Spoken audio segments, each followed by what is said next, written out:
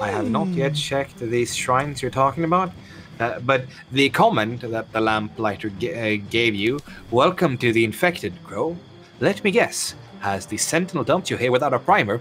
I am curious if that's a jab to see if people skipped the NPE, because the Sentinel is the guy that tells you to go and investigate stuff, and this guy's just saying, oh, so you skipped the tutorial. Nice. Okay. It figured. The infected worlds live just beyond the protective reach of the gods. Here you will fight other crows for control of this world. 3 factions are vying for domination: Sun, Moon and Earth. I've arranged a library of scrolls to explain the basics. Okay, and then you go through the... So that's what all of these are for. Read about outposts. You want to read something as well? Otherwise I'll just go on. Absolutely. Shall we take turns? Yeah, please. There are 4 outposts. There are a total of 4 outposts you can capture. God outposts, respawn outposts, camp outposts, and tower outposts.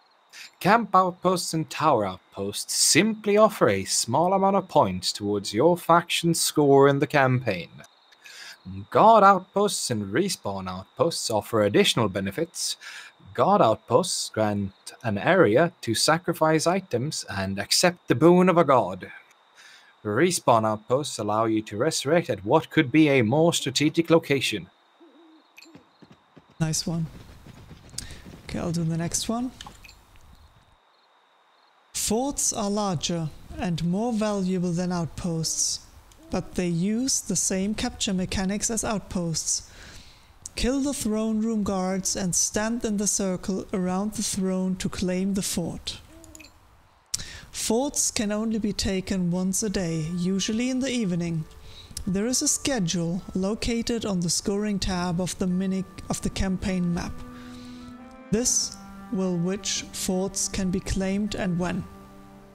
So this tells you which fort can be claimed and when. I think they missed a word or two in that last sentence. Yeah, that's fine.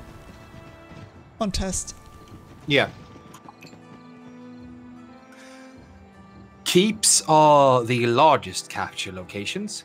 They provide the most capture points, the best defenses, and a host of buildings that you can construct with building materials.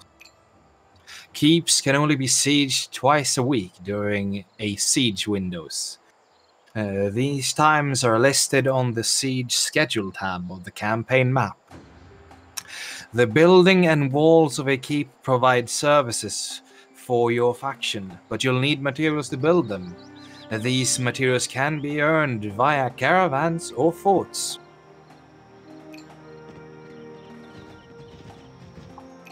Alright, next one.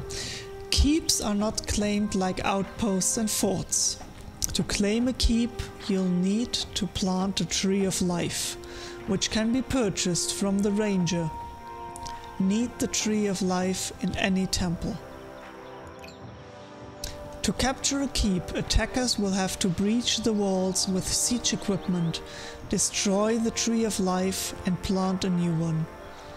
They must do this before the siege window is over, or the tie goes to the defender.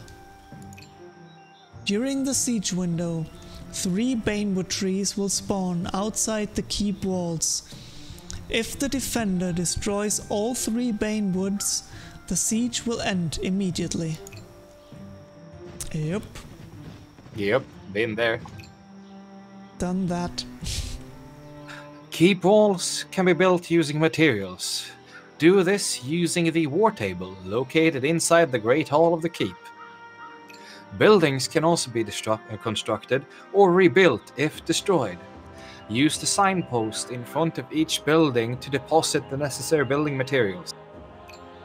Building materials can be acquired by transporting caravan animals from a quarry, mine, or mill to the caravansary building in your keep, or hourly collected from a fort.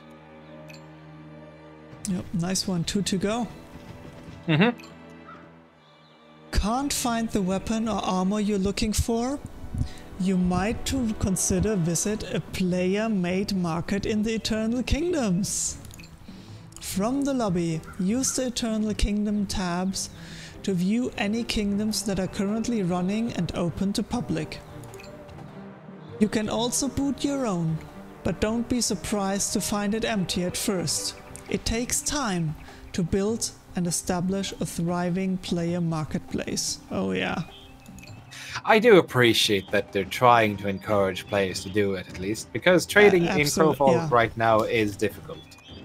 And it will play such an important role. So let's see, this last one is about the dregs. Once you've had your fill of 3-faction warfare, you might consider trying out the guild versus guild campaign, the dregs. These campaigns don't last forever like the infected. They have a set duration, weeks or months, and at the end, one guild emerges victorious. You can enter the dregs as a Sun, Earth or Moon faction player, but we don't recommend it. Use the recruit chat channel or the guild recruiting forum on crowfall.com to find a guild. You'll have a much better experience. Yep. Okay, last one. About the embargo. Most worlds like God's Reach and Infected allow you to bring in and take your equipment, take our item and equipment without concern. The drag guild versus guild worlds are different. You have to use import tokens to bring items in and export items to take them out. Even the items you bring in will be locked there unless you export them. Once you lock a character to a Drax campaign, the items will have to be exported. You can do this by accessing the banking menu from the lobby. Yo! The lamplighter. So hopefully you have a better idea of what to do. Equipment that you are wearing will respawn with you. Everything else will fall to your corpse. There are no quests from this point on. You'll have to find your own place in the world. Be careful once you leave the temple. You can be attacked by other factions. Yeah, nice one.